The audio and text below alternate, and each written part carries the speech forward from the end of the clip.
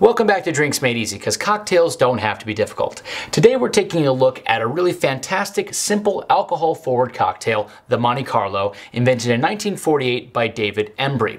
Now this is very similar to the Manhattan, the improved whiskey cocktail, and really the old-fashioned in terms of just having a spirit, a sugar, a bitters, and a bit of water from ice. So if you enjoy cocktails that are flavored forward and aren't really mucking about, this is a cocktail for you. And this is usually when I would show you what this cocktail looks like, but Mike has developed a bit of an affinity for this one, so he keeps walking around drinking it like an absolute weirdo. And if that hasn't turned you off already, please go ahead and click on the subscribe button and the bell icon so you'll be notified every time we release a new video. Let's make a cocktail.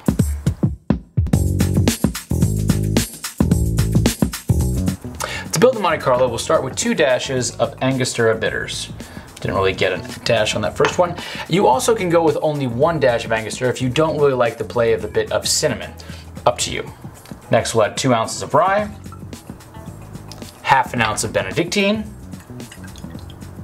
and this is where we're getting the sweetness. If this were a Manhattan, we would be getting that from the sweet vermouth. If it was an improved whiskey cocktail, that would then be the maraschino liqueur, or with an old-fashioned, it's sugar. Make sense? And next we're gonna add our large block of ice. Give it a quick stir.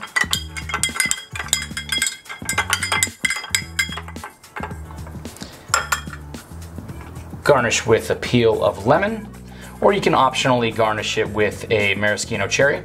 And there you have the Monte Carlo.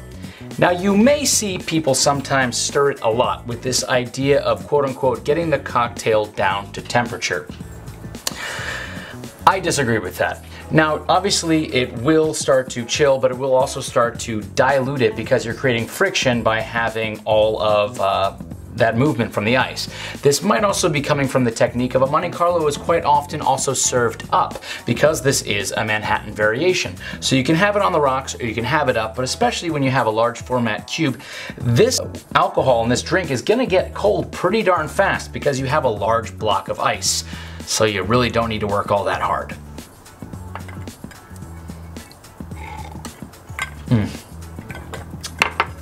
It's delicious.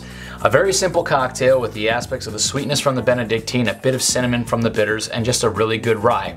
If you really like cocktails that aren't overly complex but just kind of round out a favorite rye, this is a perfect cocktail for you. Cheers from Drinks Made Easy.